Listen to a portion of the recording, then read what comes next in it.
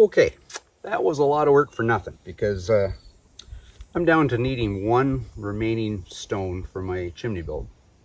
And essentially it's the cap. So yeah, I need a piece that's 24 by 30 inches, and this was pretty close until I broke the edge off there. So yeah, back to the drawing board. Anyway, we can go up and have a look at the almost finished chimney, minus a cap, for a flue cap. But anyway, have to keep looking.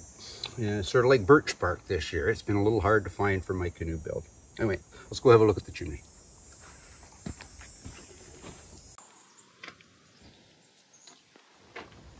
So I've got a few minor projects left to do, but the major ones are done. The cabin's up, the roof's on, and the chimney is finished except for that cap piece. And a bit frustrating because I whittled away at digging that thing out of the ground, and Mother Earth wasn't going to give it up.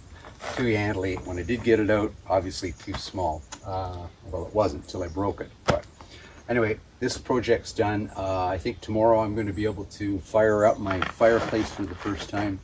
But before I do that, I attempted to, in building this cabin, to try to keep it nestled in the trees. I didn't want to take down a lot of trees for the build.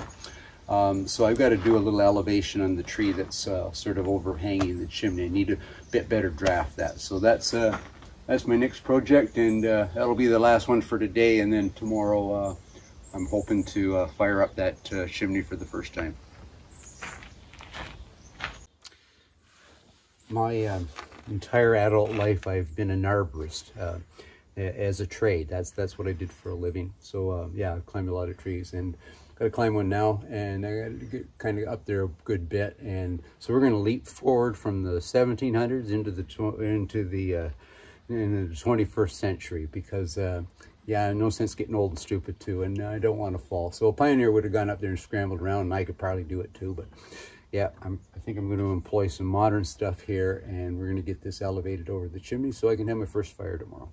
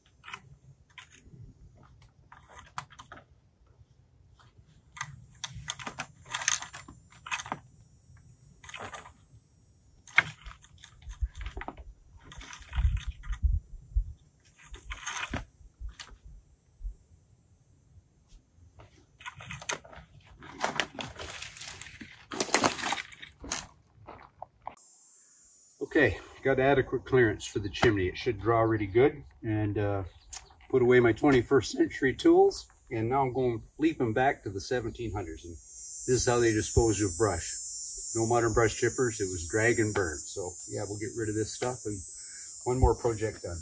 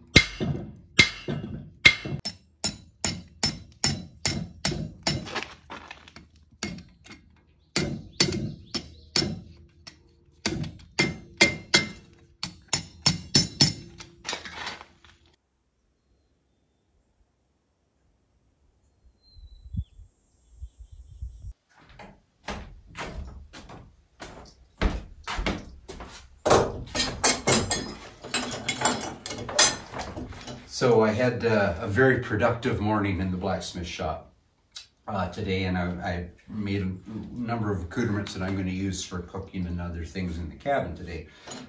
First being a number of hooks, a pretty simple hook. They're drive-in, very common item in the 1800s. Being frugal, you didn't have to make an extra nail. It was just one piece. It was built pretty easy. So I'm going to hang up some pots over my windows. I also built 3 things for the new fireplace. Oh, and speaking of fireplace, the exciting part about today is I'm going to light the first fire in it. And it's been a rainy day, so we've got a low pressure over us, which means the poorest draft you can get. So if it draws today and I don't smoke myself out in here, I'm going to be really excited. Anyway, before I do that, a few items that I made here. This is called a trammel, and basically what I've got here is my adjustment for low, medium, high heat, like you would in modern times. I also built a rotisserie. For beginner blacksmiths, this is a great project. Really simple to build, a few bends, drawing out the ends here and making some nice little curls on it. This will be the spit part, it goes through the chunk of meat you're going to cook. And one final little skewer here that you can essentially, if it works, and it does, you push down into the meat. So you pull that out, you can rotate the meat, push it back in. You can rotate this away from the fire or back towards the fire. So a simple little device was commonly used in the 1700s.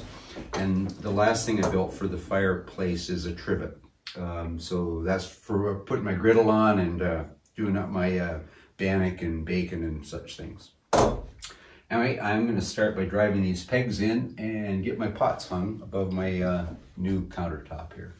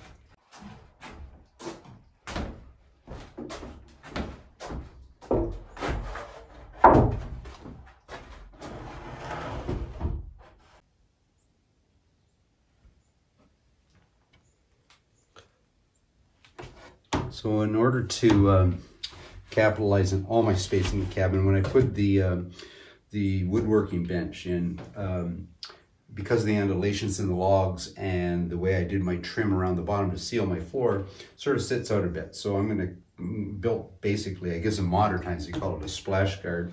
But I made this out of cherry that, this really dates me.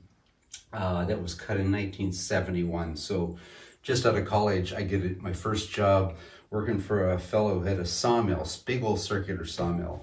So you see in the wood, and I decided to leave it much patina as possible. The lines of the saw, some of the teeth in the saw might be a little wider, so they'll leave those nice lines in the wood. So this is a piece of cherry.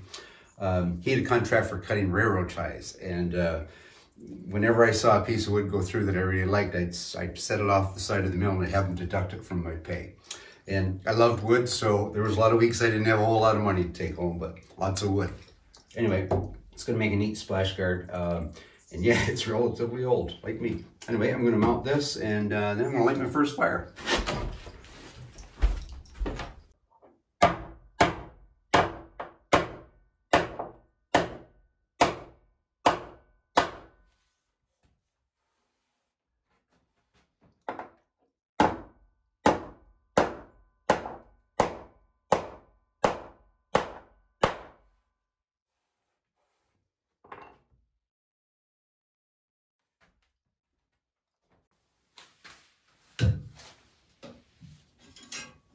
That trammel may have to be made a bit bigger, actually.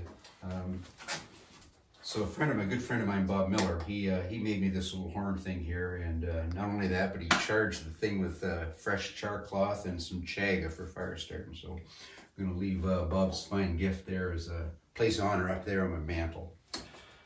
So first fire, pretty exciting, we hope.